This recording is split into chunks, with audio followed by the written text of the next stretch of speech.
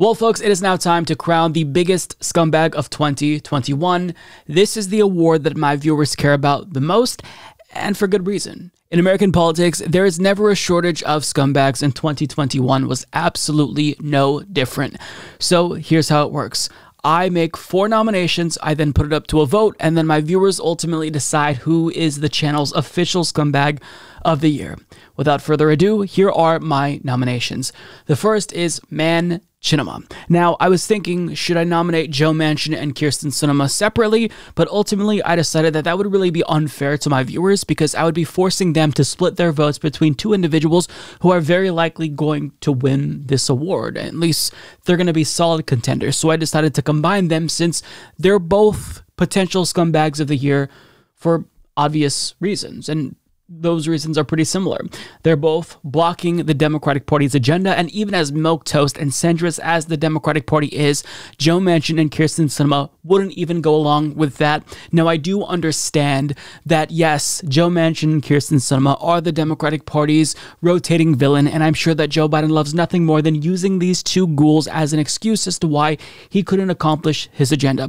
But still, they are actively doing harm to the country in spite of whether or not their harm is convenient to other corporate Democrats, in spite of the fact that other corporate Democrats are hiding behind them. On top of that, they have a blatant disregard for their constituents. You can't actually make meetings with them. Even if you are a constituent, they only will speak to their corporate donors. They're blatantly corrupt. These 2 individuals are they are everything that is wrong with American politics. So, of course, it was an easy nomination.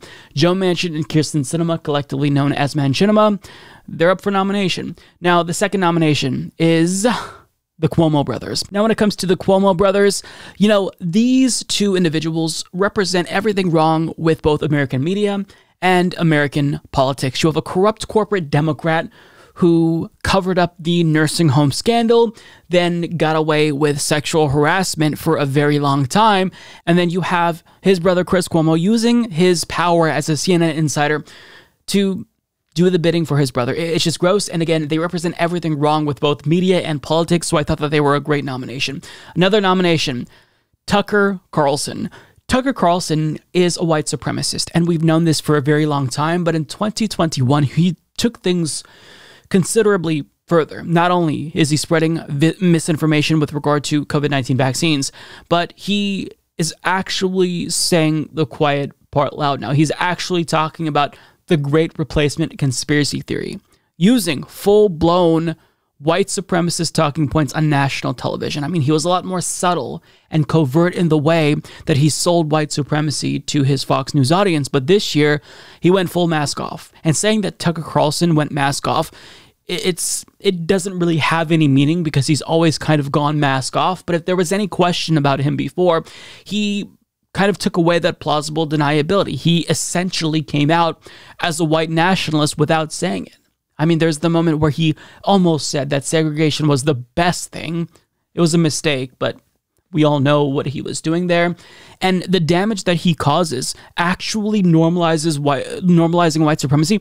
That isn't just something that's harmful. It does long-term damage to the country. On top of that, his lies about the 2020 election, after originally not necessarily playing into it as hard as other right-wing pundits. I mean, Tucker Carlson, if he's not a scumbag, and if he's not worthy of this nomination, nobody is. So, of course, I had to nominate him.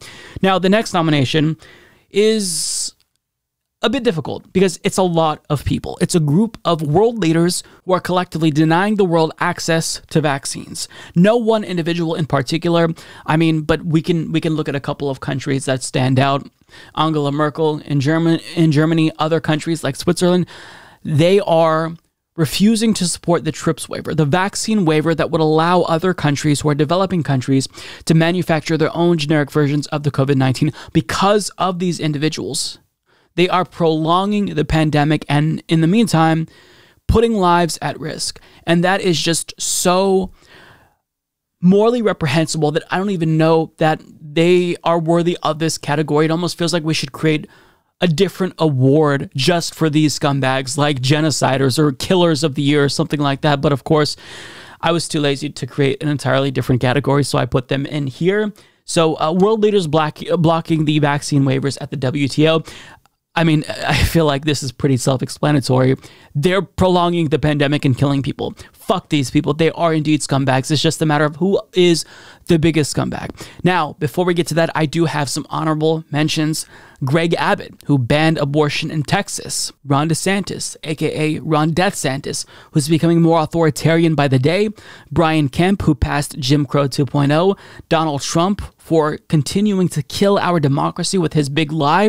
Christopher Rufo, for elevating critical race theory to the mainstream, which is a bullshit right-wing boogeyman that is for some reason really effective. Joe Biden, for breaking so many campaign promises, not canceling student debt, not being humane when it comes to immigration, lying about $2,000 checks. I mean, the list goes on. Marjorie Taylor Greene and Lauren Boebert for obvious reasons. Louis DeJoy for ruining the Postal Service. Dave Chappelle for helping to normalize and further mainstream transphobia. Joe Rogan for going crazy. Matt Gaetz for continuing the big lie. Ted Cruz for being Ted Cruz. And really, if we're talking about honorable mentions, I can go on for a very long time, but we'll stop it right there. That's the honorable mention list. Now, before I get to the results and we crown our scumbag of 2021, let's look at the history of this award. So back in 2015, Donald Trump won this title. He was Scumbag of the Year with Debbie Wasserman Schultz as the runner-up. In 2016, Hillary Clinton was Scumbag of the Year for losing to Donald Trump. Corporate media was the runner-up for assisting her with that. In 2017, Ajit Pai was our Scumbag of the Year for repealing net neutrality. Donald Trump was the runner-up. In 2018, Donald Trump was the scumbag of 2018. By then, he was president for a while, so he was able to actually do a lot of damage. Paul Ryan was the runner-up that year. In 2019, Mitch McConnell was the scumbag of the year. Trump was the runner-up, and that was the same result in 2020 with Mitch McConnell as scumbag and Trump as the runner-up. But this year, we have a brand new scumbag. So without further ado, let's get to the results. So on Twitter, with 1,239 votes, Manchinima is by far and away the biggest scumbag with 56.2% of the vote. Tucker Carlson came in second place. The Cuomo brothers came in third place, and world leaders blocking the TRIPS waiver came in fourth place. Now on Patreon, with 42 total votes, once again, Manchinima was by far and away the biggest scumbag, with the world leaders blocking the TRIPS waiver coming in second place, Tucker Carlson coming in third place, and the Cuomo brothers coming in last place. Now on YouTube, where we had the largest share of votes with 9.6 thousand, Manchinima once again was the winner of Scumbag with 59% of the vote. We have world leaders blocking the TRIPS waiver with 21%, Tucker Carlson in third place, the Cuomo brothers in last place. So overall, of course, it's obvious that across 3 different platforms, my audience overwhelmingly agrees that Joe Manchin and Kyrsten Sinema, collectively known as Manchinima, are the biggest scumbags in American politics of 2021, with world leaders blocking the vaccine waivers coming in a distant second place. Now, let's see what the audience had to say about this. Corey Archibald on Twitter says, Cuomo brothers are a tempting choice, but without question, the most destructive duo is Manchinima. They are directly responsible for the suffering of millions and the acceleration of the climate crisis. Jordan on Twitter adds, I'm gonna say, trust Fun Tucker, with his destructive white supremacist commentary. Mike Murdoch on Patreon writes, Manchinima, easy. Thanks to them, stonewalling so many bills that can help people, workers, unions, and voters, they may have doomed the possible last chance for the U.S. to turn around from the cliff the Republicans are pulling us to. I would also add Joe Biden and the Democrats if I wanted to, for putting their tail between their legs and not even pushing back against Manchinima, with only a handful of them brave enough to push back against those two. Rick and Steve on Patreon add, it's so hard to choose. I agree. Ryan De La Fosse on YouTube says, while they are all bad in their own way, only one of those is causing mass death and has most likely contributed to more COVID variants. Such a great point. Fangirl on YouTube says, Mike, we're gonna need an all of the above for this lot. Yeah. Medieval Werewolf says, I'm gonna have to go with the patent sitters. If Manchinima wasn't a better love story than Twilight, there would always be another excuse for Dems to not deliver. Very solid point. Two Real Productions on YouTube says, I changed my answer 3 times because all of them make me sick to my ass. So there you have it. Joe Manchin and Kyrsten Sinema are our scumbags of 2021. It's the first time we've had a different scumbag in quite some time. You know, it's nice to change it up a little bit. This is our first Democrats that we've had for quite some time, and it's our first duo to ever win this award ever, actually. But I mean, Joe Manchin and Kyrsten Sinema, they really are a package deal. They're 2 different sides of the same coin, so it really is warranted that they both win this title. I'm sure that they both love it and they both relish in it, but you know, regardless, they get this title, only won by the worst of the worst in American politics. So congratulations. Like, I don't know if I should say that, but you know, they won and they deserve it. So yeah, fuck Joe Manchin and fuck Kyrsten Sinema.